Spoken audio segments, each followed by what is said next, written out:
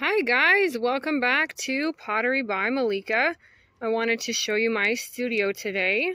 So this is the outside, quite obviously, and I wanted to tell you about it. So my husband and I did almost all the work ourselves. My parents came a day or two to help with the frame and some of the shelving, and my brother-in-law helped with the rafters.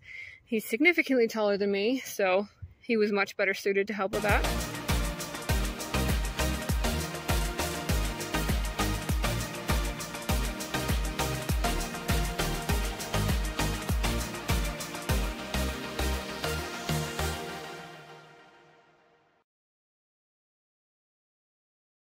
I have a bit of a pet peeve. It's that people saying, "Oh, that's so nice your husband did that for you." No, guys. We were 100% a team on this. Like, we put up the siding together, I painted it, he did the whole roof, all the shingles himself, but I did all the painting.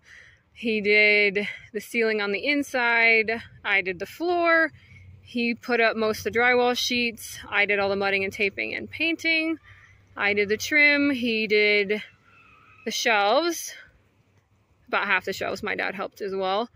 And yeah, I think we just made an awesome team. Oh yeah, and my husband did most of the electrical. I helped a bit, but he did a lot of that. So yeah, this is the outside, got a couple steps up. Here's the inside. And here's where it starts. I've got my wheels, which is probably weird to have two when I really only use one.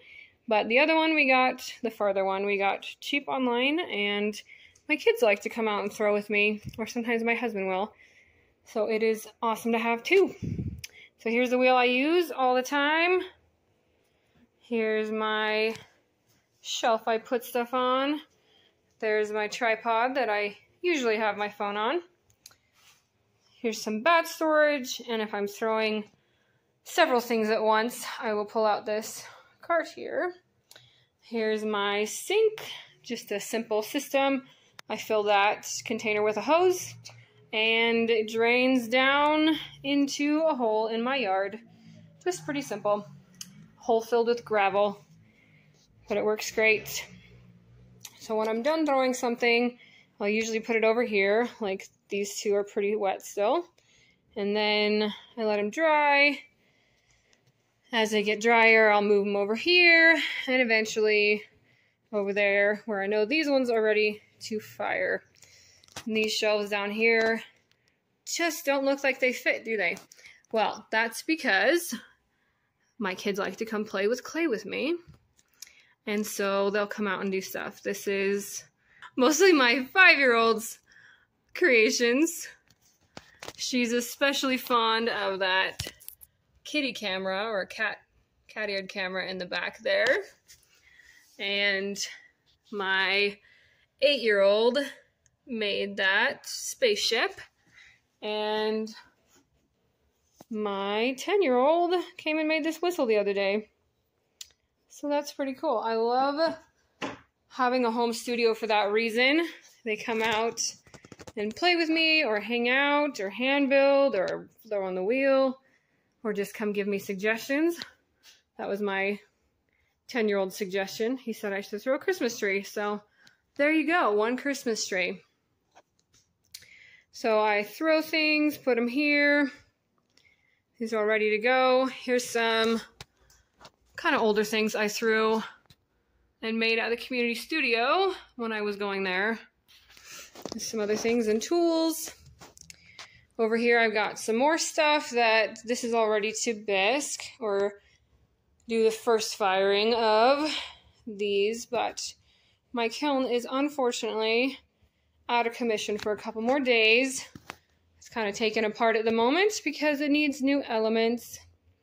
So that's a bummer, but as soon as that's up and running, that's all getting fired. Then I've got my table in the middle, where I do most of my stuff.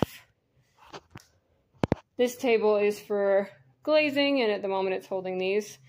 But this one is where I do all my wedging, and sometimes I'll come in carve here, but a lot of times I just sit at the wheel.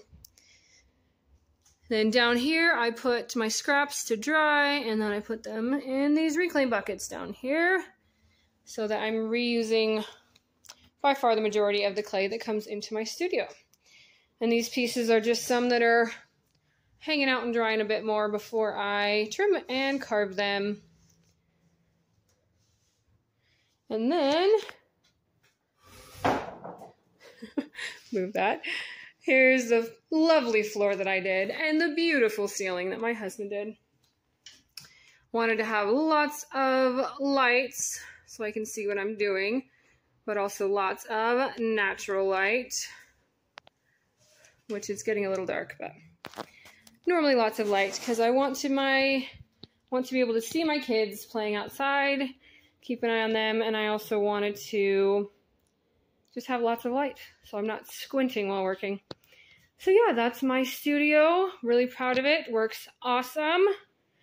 And yeah, it's big enough to work in, but not so big that it just eats my entire yard.